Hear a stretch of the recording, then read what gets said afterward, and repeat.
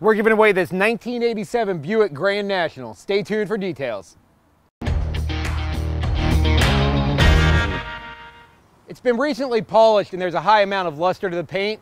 Your ticket's also going to buy only 46,000 miles on the odometer, and the mechanics have recently been gone over by the American Muscle Car Museum here in Melbourne. Grand Nationals are extremely rare and extremely sought after. They sell for between $25,000 and about $250,000 depending on the year and exactly how rare specific models are.